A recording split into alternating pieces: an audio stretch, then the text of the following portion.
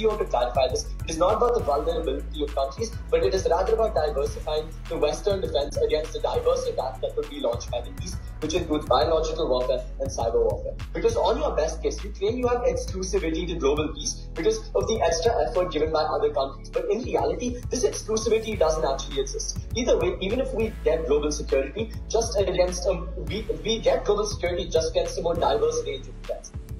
The budgets are set as per a country's funds, so the point of not having enough money is no excuse. Also, this issue of budgeting is only considering a minority because the spending power and the currency value for most NATO countries is going strong, if that is to exclude the minority. Graduate collaboration system, something like that. I'd like to ask you this. The motion does not in any way ask you to define some new defense spending strategies. It really states the world that they want you to, the motion wants you to support is the world that we're currently living in.